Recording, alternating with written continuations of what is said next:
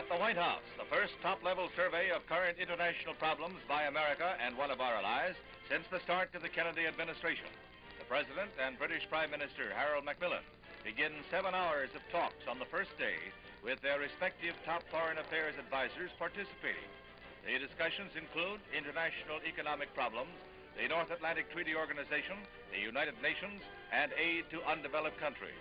This is the first opportunity for the British and American leaders to see each other for extended periods at close range and to assess the other's outlook, abilities, and attitudes. An encounter of importance for the continuing Anglo-American alliance.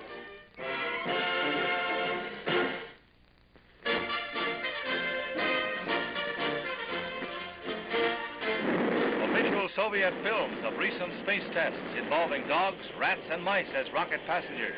Scenes like these have rarely been released by Russia, despite their progress in space research. Recent reports indicate the Reds are pressing their man-in-space program at least as vigorously as America. Now come these scenes of a recent high-altitude firing. Dogs are the test subjects rather than chimpanzees.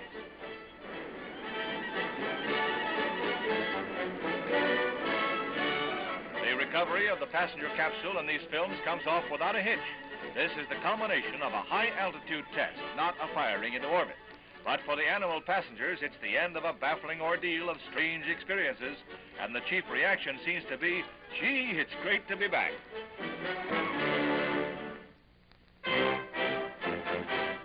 Alma-Ata, capital of the Siberian state of Kazakhstan, dutifully hails the arrival of Soviet Premier Nikita Khrushchev. Mr. K is personally checking up on lagging agriculture output throughout the USSR. Many farm bosses have been abruptly shifted to new jobs in the wake of Khrushchev's inspection tour. But in this public appearance, the local farmers find the premier in jovial mood after giving a 4-hour pep talk. The emphasis by the locals is on how well they're doing, with choice specimens presented to Khrushchev by way of demonstration.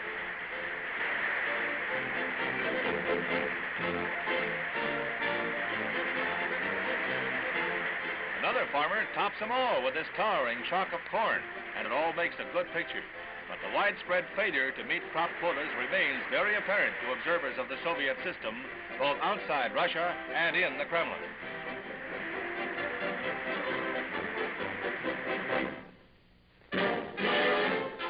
On the line and ready for takeoff, this B-47 multi-jet bomber leaves pilot and crew on the ground. At an Air Force base in Florida, one of the most advanced remote control systems to date is demonstrated in these Defense Department films.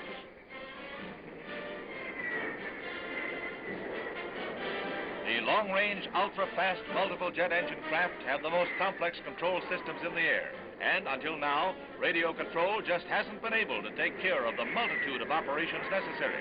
But this new control system is adequate to put the B-47, a first-line combat craft, through its paces, from takeoff up to the point where the ground control operator lets go and a mother plane takes over.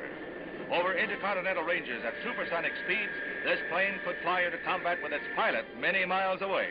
Another stride in the automation that is making science fiction into everyday fact.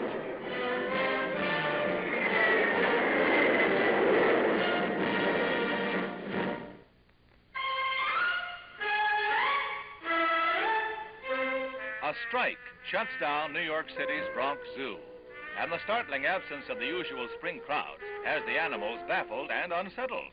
Zoo workers continue to feed and care for their charges, but where's the point of living for a seal with no approval?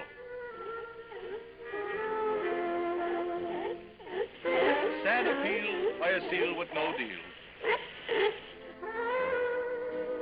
Even the usually standoffish types miss the people. A strange and unaccustomed hush fills the air.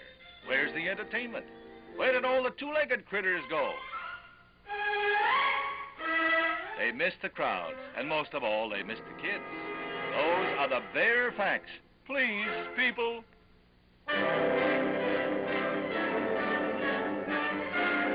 Soccer for the ladies, with Germany in black and white uniforms playing host to Holland on a field deep in a very unladylike mud.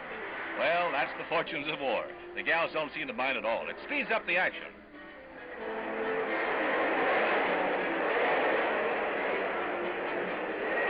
Both sides are equally enthusiastic and have the same trouble getting organized. They just can't seem to get into scoring position.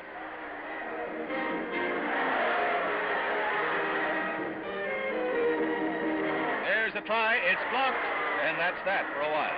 But the crowd loves every minute of it. The favorite is Katinka here.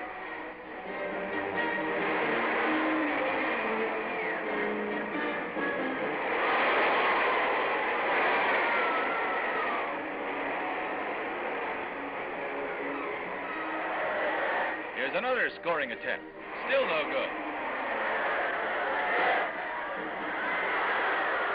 But it's the best game the fans have seen in years. No thrills, but plenty of entertainment.